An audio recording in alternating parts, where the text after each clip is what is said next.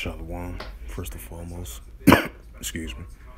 Shalom, first and foremost, I'd like to give all praises and glory and honor. And honor to Yahweh, Ba'ashem, Yahweh Shai, Ba'ashem, and Karkadash.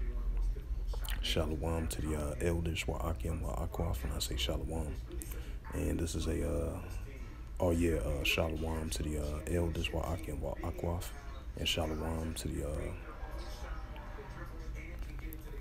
Akim as well, too. And Wa'akwaf and the elders, definitely for sure. Salaki, slip of the tongue of words. Oh, and I meant to say was the Heavenly Father, true name is Yahweh, and His only begotten Son, Bahashem, in the name of Hamashiach Havashai. Those are their true names in the ancient Paleo Hebrew, the Lashwan Kadas, the Holy Tongue. And once again, Shalom to the elders, Wa'akim, Wa'akwaf. I say Shalom, so my apology about that slip of the tongue of words. Salakia. And this is a sit-down lesson that I want to bring out of Revelations 18 and verse 1 and through verse 3. And this is the book of Revelations 18 and verse 1, and it reads, "And after these things I saw another angel come down from heaven, having great power, and the earth was lightning with his glory." Revelations 18 and verse 2, "And he cried mightily with a strong voice, saying, Babylon the great is fallen, and is becoming a habitation of deceivers, and a hole of every foul spirit, and a cage of every unclean HATEFUL bird." Right, so this modern day Babylonian system, this modern day version of Babylon is falling. So it's only gonna continually, consistently fall now, so more than ever. And the Heavenly Father is exposing this modern day Babylonian system through His men, through His servants and prophets, because we are a representation of the Heavenly Father, Yahweh. Just like it says in Amos 3 and verse 7, "Surely the Heavenly Father will do nothing but reveal His secrets unto His servants, the prophets."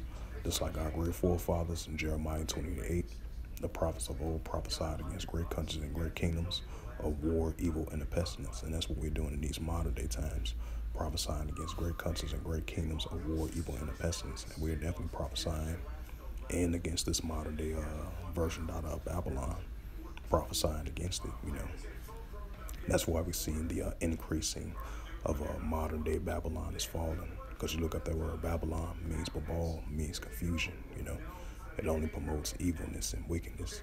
The increasing high vibration of modern day version of Babylon, and what it promotes, unrighteousness, evilness, and wickedness, Revelations 18 verse 2, we'll bring it out again for edification's sake. "And he cried mightily with a strong voice, saying, Babylon the great is fallen, It's become a habitation of deceivers, and a hole of every foul spirit, and a cage of every unclean HATE bird."